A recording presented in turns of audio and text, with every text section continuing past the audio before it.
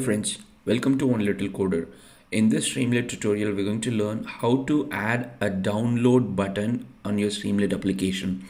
One of the popular requests that I've received until today on Streamlit application is how can you add a download button? When you click it, it's going to download some file that you have generated during your Streamlit application. For example, I've got this popular tutorial which helps you extract tables from the PDF that you upload. For example, let me quickly show you. I've got a PDF called input PDF, and when I add input PDF here, it's generating a PDF, like it extracts the table from it. And then can you add a download CSV button where you can click this and then it's going to download a CSV file, and then you can see the CSV file. That is the request that people have already constantly asked me, and in this tutorial I'm going to show you. Actually, this is quite simple. So when you see how to do this, you might be even shocked to know that this is so simple that it was not obvious. The reason it was this option that we're going to see today is called a download button from Streamlit. This was newly introduced. Earlier people used to do a lot of hack around it, but nowadays you have got a download button and you can easily implement this. If you do not know anything about this application, I would strongly recommend you to first watch this tutorial, which I'll link it in the YouTube description, where you can learn how to build a Streamlit application that looks like this. You've got file upload facility, you've got table reading using Camelot, and then we have a data frame at this point. So let me quickly show you the code. So the code looks like this. Like, I'm not going to explain you the rest of the code. The situation we are in at this point is we have got a data frame. We have got an output data frame that we want to display, and then we want to add the download button. So how do you display a data frame? So it's quite simple. You simply use st, which is the alias in which you have imported Streamlit, st.dataframe, and then the data frame. So at this point you can see that I've got a data frame here, and then you can just take this data frame object, put it inside st.dataframe, and it is going to display the data frame just like this. This is what you got here. So now the main thing that we want to do is we want to add a download button, as simple as that. So how do we add a download button? Like I said, it is quite simple. All you have to do is st, which is the alias with which you imported Streamlit, st.download_button. Now you have to give the label with which you want the button should be called, whatever you want to download file, download CSV, whatever you want to do. Next thing is you need to take this data frame and then convert into a text format, which is what we're doing here. We're taking this data frame, which is a Pandas data frame object at this point, and we are doing to_CSV without giving any output file. So it's going to print the content of this data frame as a text file, like text content. Why it is important? It is important because your CSV file is basically a text file.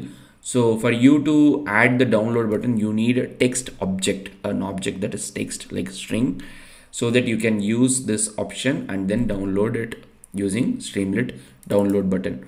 So it's important that this should be with to_CSV. If you are going to do, or if you're going to build a CSV as part of your web application, then it may not be entirely relevant. But if you have a Pandas data frame, this is the step where you convert the Pandas data frame into a text object, and then you download the text object. What is the text object in this case? It's a simple CSV file that has got rows and columns and commas. That's what you would see.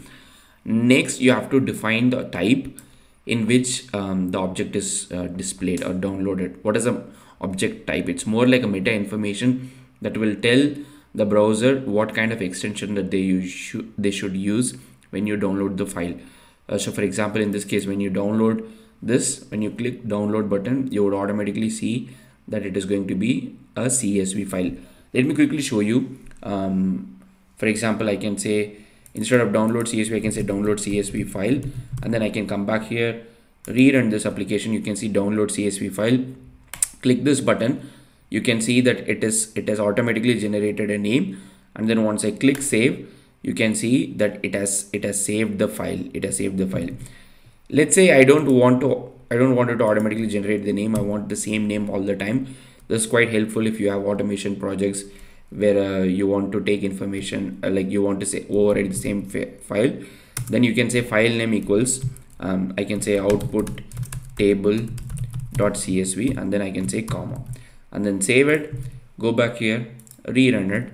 You can see click download CSV, and now you have got the file name output underscore table.csv. So these are like certain options that you can do to customize the file name. And also you can play with MIME option depending upon what kind of object that you are trying to download.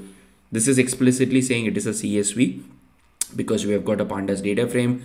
We want to download the Pandas data frame using download button. But let's say you've got an image, you've got a PDF, you've got a different content, you have different ways you can download it. And also you have different strategy, like different options through which you can do this download.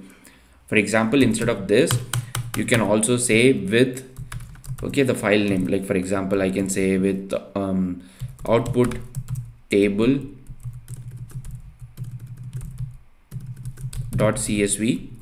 and then I can you know, now I can do the download. So I've got different options. I would definitely link the documentation in the YouTube description that you should check it out. But the simplest way for you to implement a download button is this. You've got the data frame.